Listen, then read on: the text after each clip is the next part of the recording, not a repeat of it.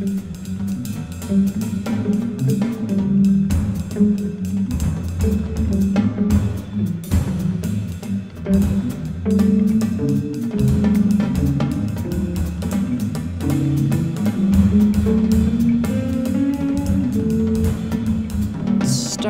out as an idea, something I've been wanting to do for a couple of years, and the opportunity presented itself through the Shifting Foundation. Contacted me and asked if I had a big project, that needed funding, and they were very excited about the project, and so we went ahead, and I had about a year to write the music, and at the time I was, pregnant and also waiting for my son, so it was a busy time, and finished the music in, was it January of last January? Last year. Played a concert at Roulette in New York, and then went into the studio and recorded the next day. So it was a whirlwind. Just rehearsing right before the concert, and here we go.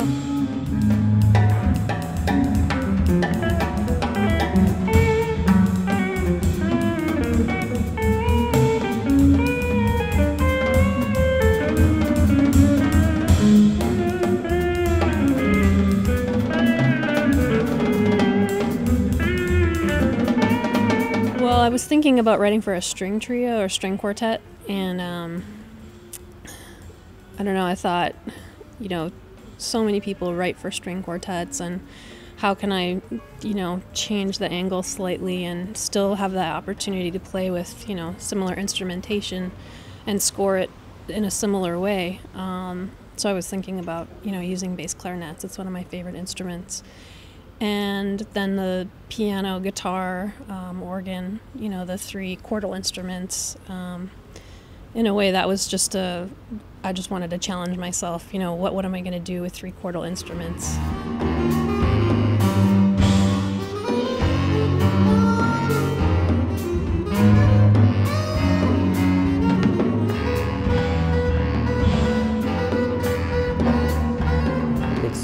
It's wonderful. It's like a dream come true, and especially these guys, they're all really amazing clarinet players. A lot of them I've been listening to since I was, teenager. People like Ben, or everybody has such a beautiful sound and such great players. And then to be able to make this massive sound with 4 bass clarinets, it's really special.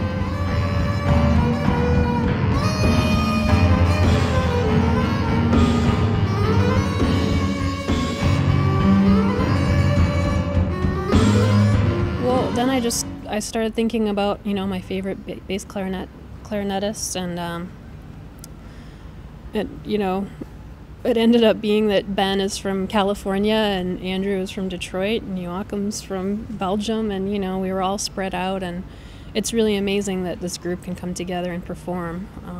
These guys are just the dedication just blows me away. It's such a special project for me, so I just feel, very blessed that I have these guys in the band.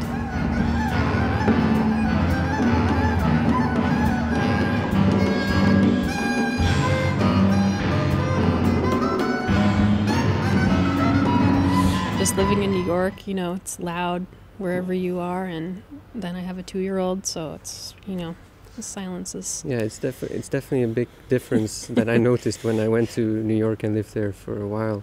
How loud the city is compared to here, to say Ghent. Yeah, we were just walking around and noticed that, no one here is talking on their cell phone while they're walking. In New York, everybody's talking, just it's a different atmosphere. That's nice.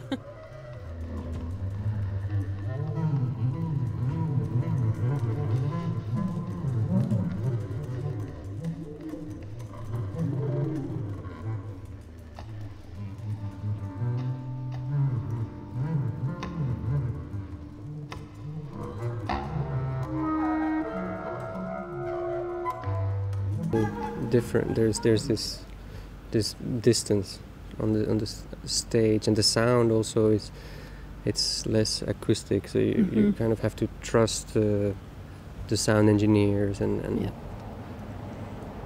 hope that what you're doing on stage that it it comes across. Yeah.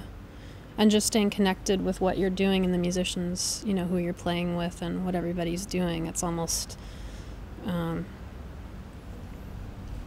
don't know, it's almost like its own, you're up on the stage playing together and you just focus on that and hope that it comes across and that it sounds good in the audience.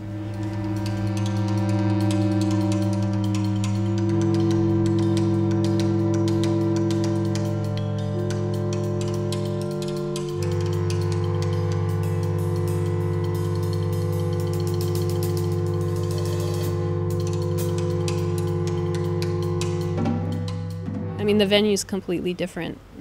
When I played before, it's been in the club, and I think I've played there twice now, and it's always a great place to play. It sounds really good in there, the audience is enthusiastic, and I always enjoy coming to Gent, and, you know, the festival, the people that work for the association, they really treat musicians well, and, you know, it's a nice place to land when you're on tour, so we always look forward to coming.